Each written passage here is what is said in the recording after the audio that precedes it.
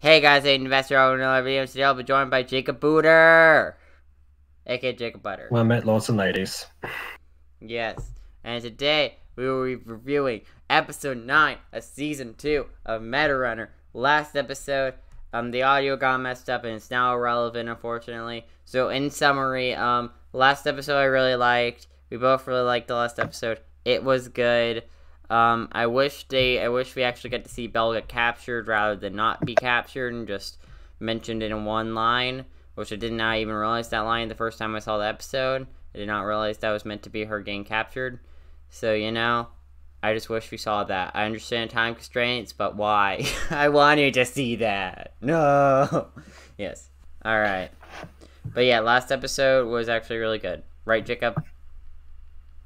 I don't know about really good. I still prefer episode 7, But it was good. I definitely would rank episode 8 above the other ones. Yes. Also, I'm just gonna, anyways, so, basically, this episode, we're on episode 9, which is the penultimate episode of the season, I think. And yeah, I like this episode. Nightmare mode. Yeah, it was a nightmare. I like this episode. Did you like it? I don't know. What were your thoughts? I can certainly see it start to fall back into its old habits, I must say.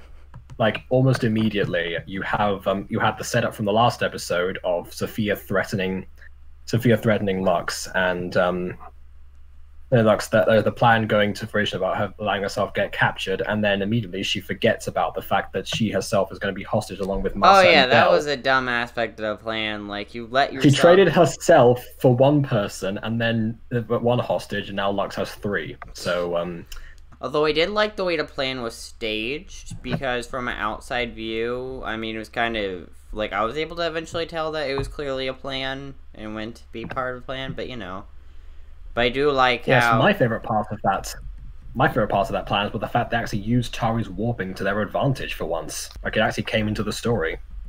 Yeah, and Tari, did that. Oof. So yeah, I really like, I don't know. The beginning of this episode was decent. Most of this episode, honestly, is just action for the most part, Because... Well, yeah, but a lot of them episodes recently have been action. Like we just got done with the show match, which was 2 or 3 episodes of almost nothing but action, and the plan being carried out at the same time. It's all go go go from here onwards. Yes, and now the finale apparently is airing next week, so that's gonna be fun. Maybe the series finale. They still haven't confirmed. They haven't confirmed or denied a season 3.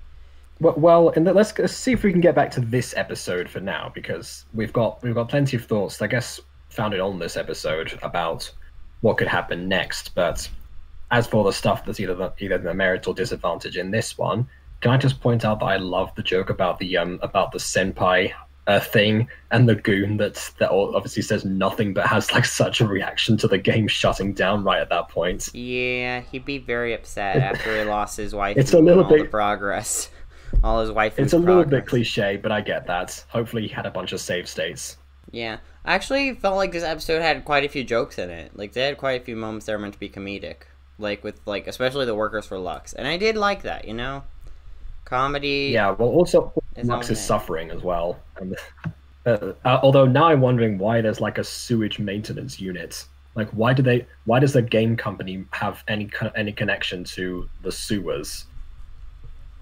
Unless they have like a sewage maintenance in between the underground lab and the Tazcore building. I mean, they make games and they have a whole team of scientists. So I mean, yeah, but how many scientists study sewage? True. I don't know. They feel like the very versatile company.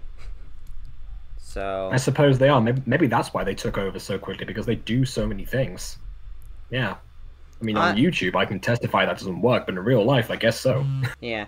Although I did like, actually, like, getting to see Tari's skills put onto a test, but I just really wish they actually showed this earlier in the season. Like, showed her training more, and, like, we actually get to get a quite bit more details. Like, I do like her skill boost in this episode, but I feel like it was sorely missing, like, this amount of, like, skills with hacks and knowing stuff. I know they're playing on... Did you actually... glitched out. Yeah. Did we actually see did we actually see the memory glitch that she does with the coconut before now? No, this was our original thing that apparently happened. Granted, they are in a glitched out so- cartridge, so I guess it's a lot easier to glitch out the game than normally in a gaming thing. Well, but at yes, the same but- time, I wish she would exploit these glitches before, because she didn't, especially like in the Secret Showdown, Secret Heroes. In the Secret Heroes game, it was very... I guess her skills, in my opinion, weren't put to test as much, where we get to see her normal skill set, but now we get to see her, like, exploiting glitches and... Okay, two things about being the a memory proper glitch, meta actually. runner. Two things about the memory glitch. That's one thing they could have shown, is her learning that, because Theo mentions that she learned it at Tazgore, but we probably never see her learn it at Tazgore. The second thing about that is, why on earth did Belle not do the exact same thing? If Belle supposedly taught her, why didn't she do the exact same thing several times before in the game? That would have helped them out. So yeah, it definitely feels like a sudden MacGuffin out of nowhere. Speaking of that, actually, Evelyn's glitch mode and the gigantic behemoth she becomes with infinite life cheats. Yeah, I do like this element of it, though, and I feel like it's like an actual game final boss. Like, if you actually were playing a video game, final boss. Yes.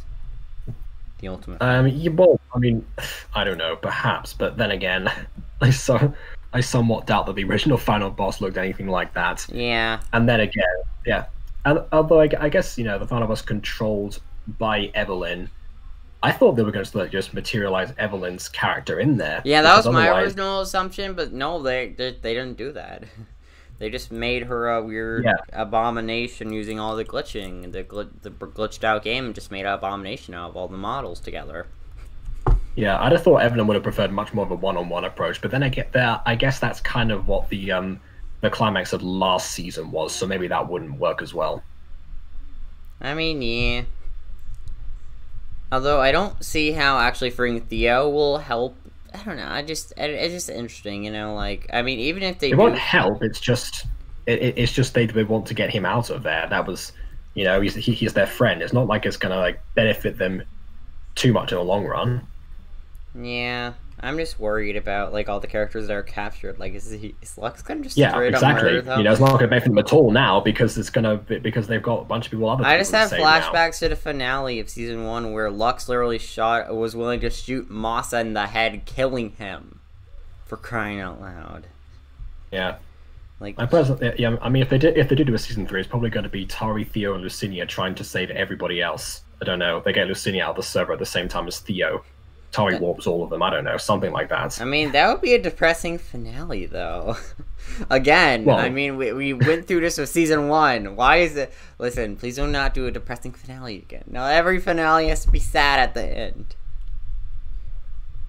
I don't know. I mean, yeah. Because, like, if they were to do something like that, it would be kind of reverse of this season where Tari was kidnapped and, like, MD5 had to find a way to get to her and had to work their way to, obviously, end up confronting Lux again. It would just be kind of weird if Tari has to do that, if Tari has to basically go through the same motions that Lux did. I mean, not Lux, MD5 did in the initial... It would give her more time as a main character. I mean, yeah. Early in the season, that was a massive plot problem. Seriously, they're like, no, everyone else is more interesting. Tari, you're not interesting anymore. Listen, I just want to know Tari's past. That's all I'm asking. Just tell me her backstory. Tell me her anime backstory.